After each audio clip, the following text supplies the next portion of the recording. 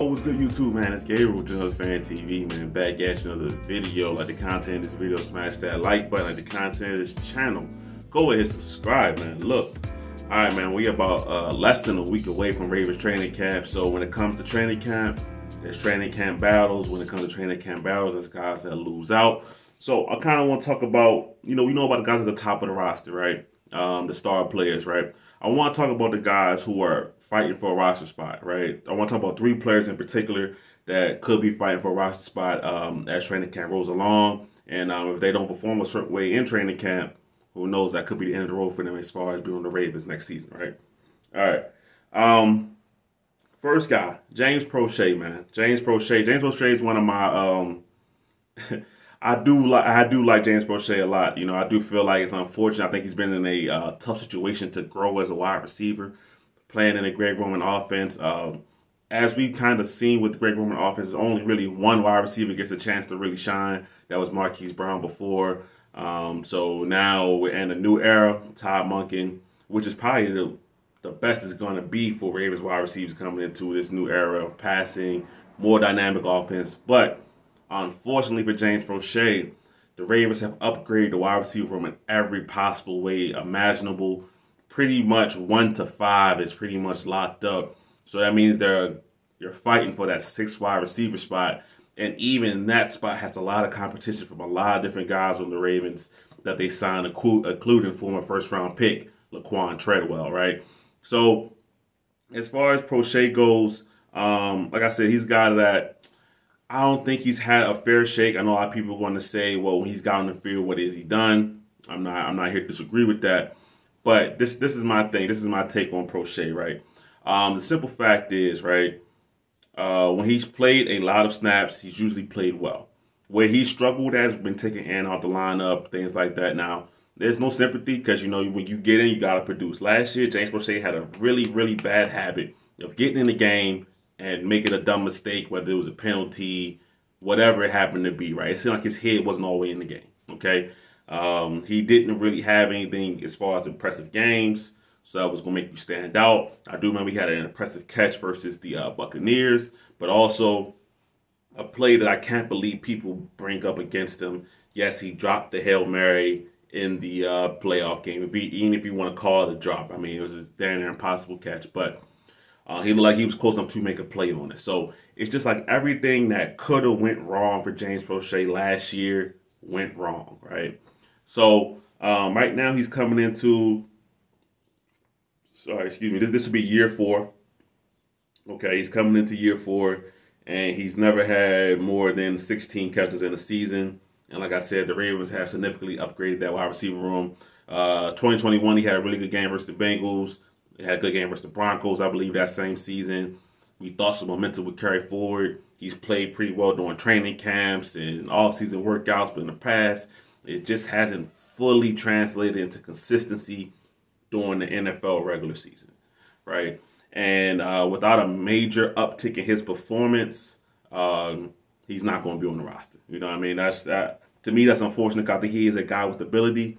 But like I said, the Ravens system, the Ravens passive development wide receivers have all been things that worked against them. But at the end of the day, you got to make do with what you got. And Ravens have upgraded the position. He could find himself on the way out. All right. Now, second guy on the list, okay? Ben Cleveland, right? Offensive guard. Now, Ben Cleveland is kind of interesting, right? Because when he was drafted, Ravens fans were all, oh, look at this big man mountain of a guy, Ben Cleveland. I remember seeing all like the graphic designers going to work with they had like this picture of big Ben Cleveland over top of the Inner Harbor. I'll see if I can find that picture. But anyway, it just hasn't panned out so far. So right now, he's going into year 3. And I don't think Ben Cleveland was particularly bad last year when he did get a chance to play.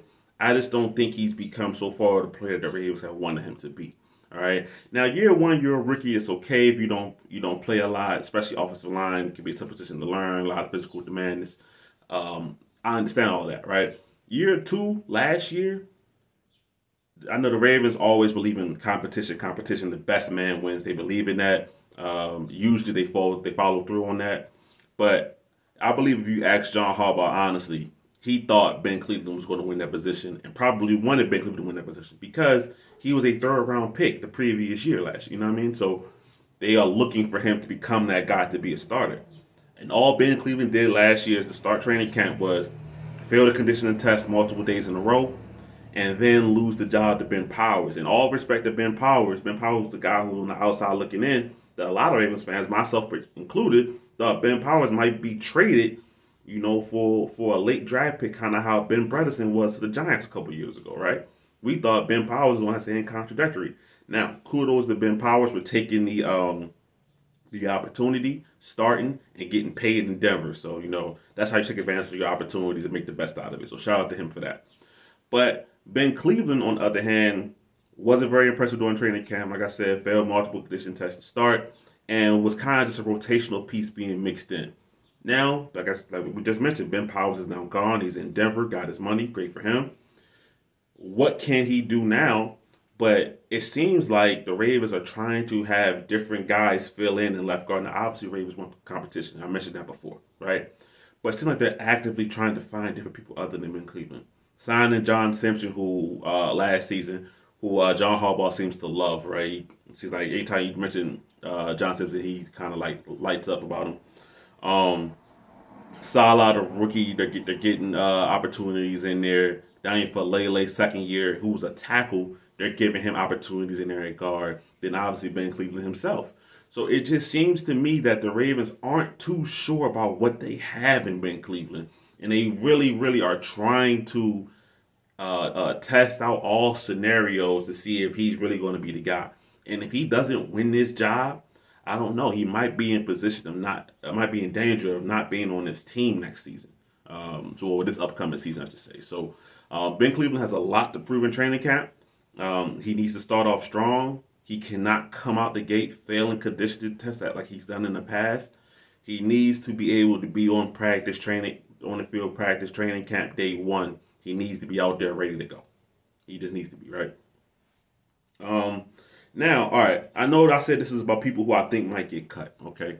Now, I don't think this guy has a high possibility of being cut, but it is a situation that we need to monitor, right? And that's Patrick Ricard, excuse me. I know, Pro Bowl Pat, Project Pat, right?